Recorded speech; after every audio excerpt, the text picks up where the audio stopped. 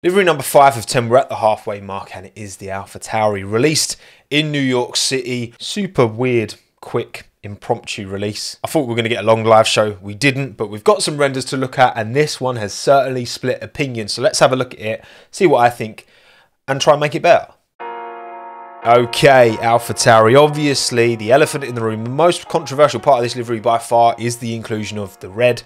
Orlen moved over from Alfa Romeo to Alpha Tauri for this season. Orlen love red. It wasn't a problem on the Alfa Romeo because that car is predominantly red anyway, and it leans into Alfa Romeo's branding. That's fine. On a navy and white car is a bit more of a difficult sell. What do I think of this? Look, I am not against the red fundamentally. Fundamentally, I'm not against the red. However, the way they've implemented it on this livery, I'm not in love with. I did quickly Photoshop a version of this livery with a bit less red, and then I also Photoshopped a version with no red at all.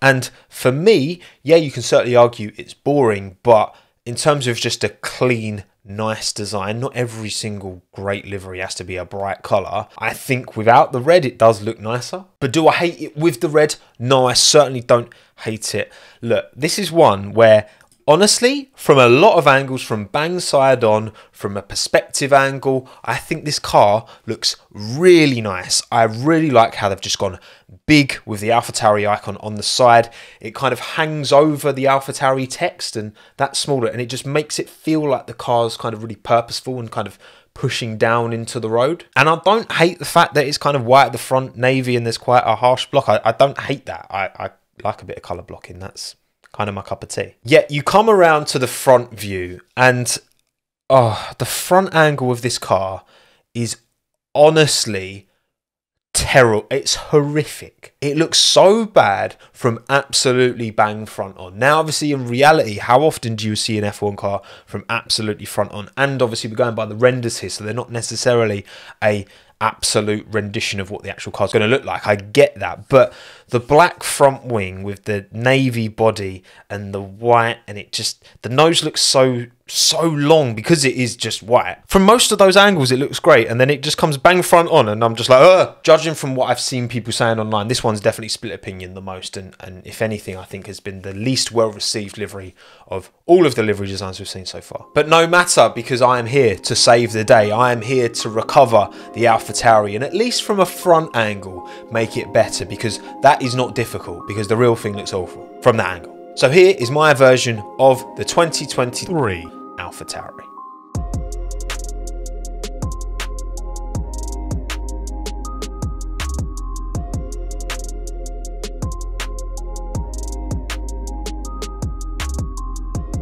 We're starting with the front angle just to get this out of the way, and as you can see, I've brought Honda back because Honda is on the car. Okay, they are promoting Honda instead of HRC, and if you're going to have red on a car that also has Honda, you have to make the Honda red, because Honda red Type R, you know, it makes sense, it works. So from this front angle, very, very minimal red, just the Honda badge in it. We've also got the Alpha Tauri logo here, and I've taken up the whole nose with Alpha Tauri, because why not? Okay, most of these cars, all of these cars, have lots of little sponsors going up the nose. Well, I reject convention, okay? I'm not here to play by the rules.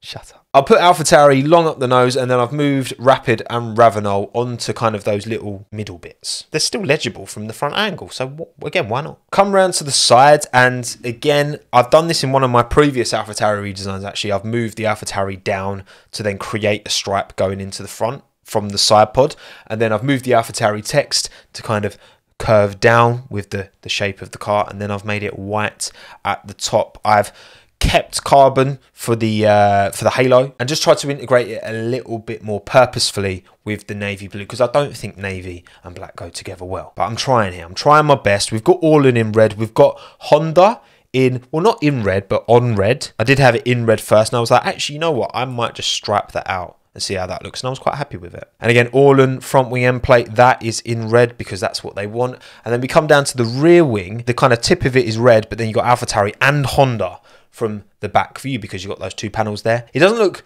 aesthetic, but you've got two logos there, so, you know, brands will be happy. I wanted to celebrate Honda a bit, and I think I've implemented the red a little bit nicer than they have in the real car. But what do you think? Let me know in the comments below. Upgrade, downgrade, side grade. I'm all ears. I'm filming this actually in between the McLaren and Aston Martin launch, so I'm going to go streaming a bit now. Although I also need to start editing this video because they're coming thick and fast this week. Drop a like if you enjoyed this, subscribe if you're new and you want to see more. My name is Tommo. Thanks again. Have a good one. Ta-da.